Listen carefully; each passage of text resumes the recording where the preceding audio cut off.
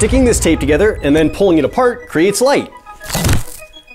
It's a little too bright in here to see it. Let's dim the lights a bit.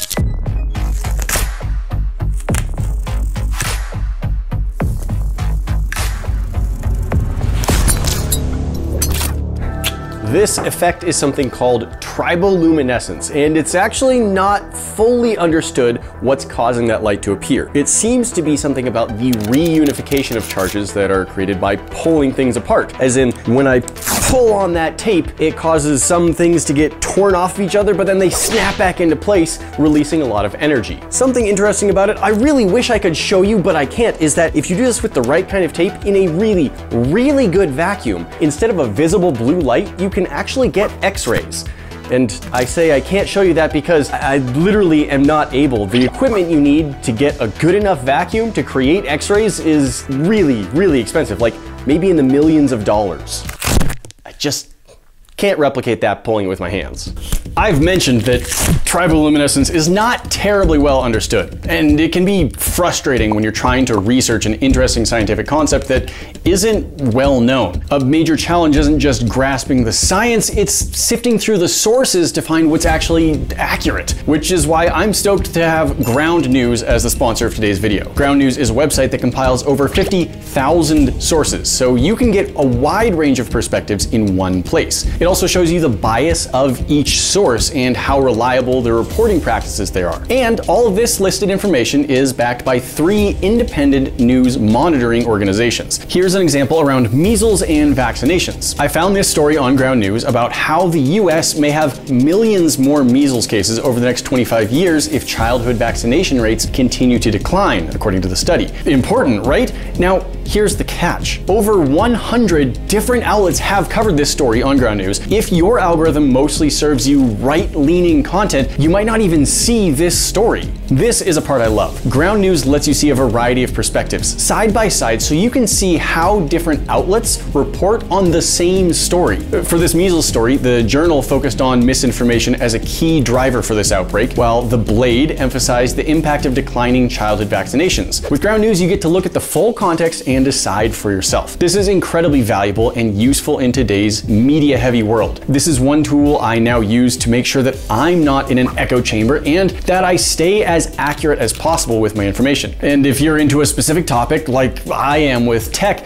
you can follow interest pages that share top stories of the day. So if you'd like to stay accurately informed, subscribe at ground.news/NFTI or click the link in the description below to get 40% off of the Vantage plan for unlimited access, which is the same one I use, and it comes out to about $5 a month. Or you can scan my QR code. That's ground.news/NFTI. There are still a lot of really cool things we can see with this effect. One of the most common ways people might run into this effect is by opening the packaging on bandages. The glue that holds these together is actually going to create that same effect as the tape when you peel it apart. Again, we need better, and by that I mean darker, lighting. This isn't just some camera trick that you can only see with fancy settings. Like, this is actually what it looks like to my eyes. Another popular way to see this effect is by crushing mints. And it doesn't work with every kind, but I know it does work with the Lifesaver brand Wintergreen, so that's what we're using.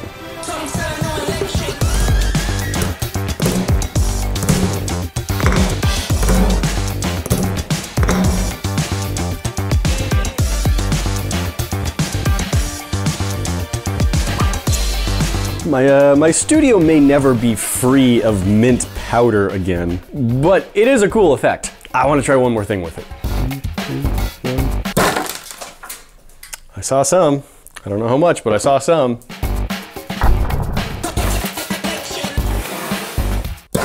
As you can see, this effect is very cool, but it's also very difficult to film. That flash of light from the breaking mints happens extremely quickly, and it's a very dim light, and cameras have a hard time really grabbing onto dim light. Smarter Every Day, the channel, has a few videos about this same topic, including some really cool slow-mo shots of one of these mints cracking in slow motion. You can see the light and where it appears. That's also really neat. And he had a new video even more recently exploring mechanoluminescence, the subcategory of triboluminescence bioluminescence that is from things breaking apart like this even more. Both great videos, you should check them out. But I do want to keep exploring ways that we can see this effect better, maybe on camera and in person ourselves. So next up, I've taken a bunch of the pieces that I've just created by smashing up my mints, and I've got them in a spice grinder. Let's see what that looks like.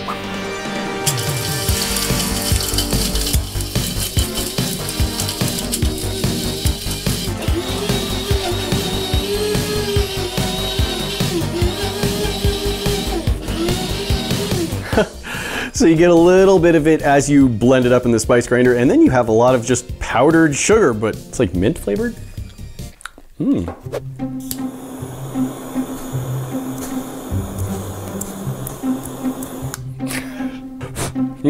Burnt sugar, perfect. Triboluminescence, the word actually comes from Greek words that mean rub and light, probably from quartz crystals when rubbed together will do this effect. They'll make a little bit of sparking, glowing light. Not usually in the same bluish color we're seeing, but that's where the word comes from. Most of what we've been doing could not really be considered rubbing light, but I do have a good demonstration that is pretty much rubbing. It's a high friction rubbing. Oh, sounds terribly dirty. This is my belt grinder. So I'm going to use the belt grinder on the mints to see what kind of effect we get. Are we gonna get that glowing blue crackle where the mint is meeting the belt?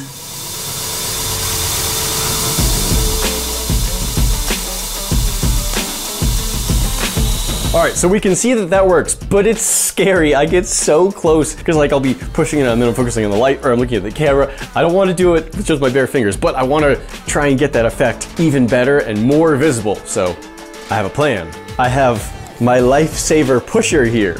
It fits my lifesavers nicely in a track, and then I have a pusher that keeps my fingers away from the belt, and I can load up a bunch of them and just push them all into the belt one after another. Lock and load. Okay, so now I will be able to push back here and just drive those lifesavers right into the belt one at a time in a very known and uniform spot. My fingers will stay far away from the belt at all times. Perfect.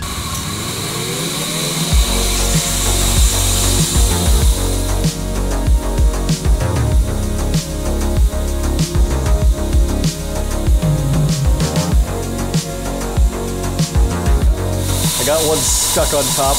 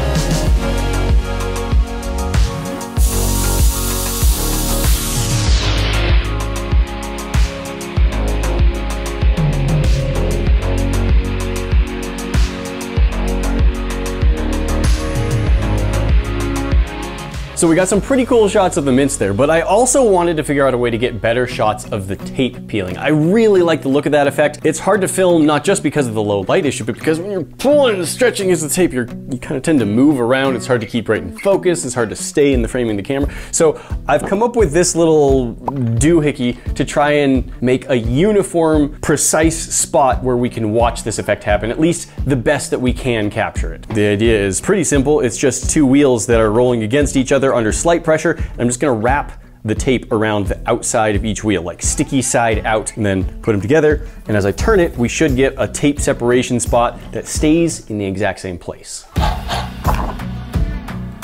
Pull it pretty tight.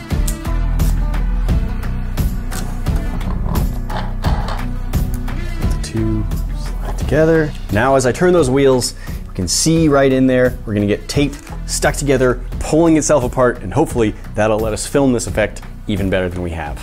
You can zoom to adjust as needed. Oh, that actually looks pretty good.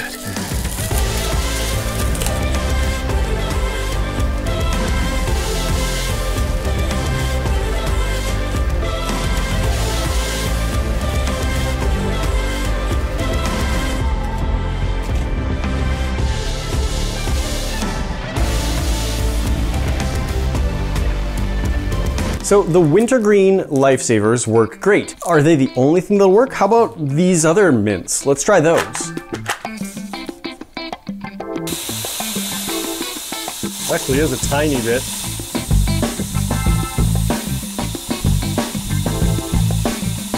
Almost none though.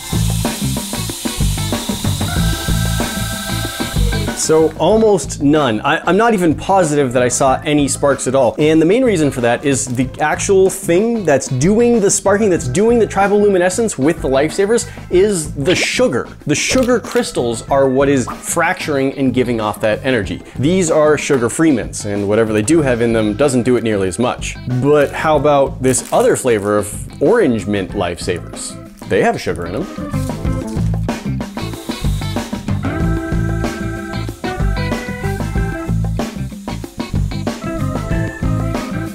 So again, virtually nothing, almost no sparks, even though it has the same main ingredient of sugar. Why did the mint ones work and the sugar ones didn't? Well, it turns out wintergreen oil in the wintergreen mints is actually mildly fluorescent. So the energy in ultraviolet that's being given off by the sugar crystals cracking is actually turned into a blue light that we can more easily see. That's pretty cool if you ask me. Triboluminescence looks pretty cool. What do you think we should try next? Oh, it's probably too bright, huh?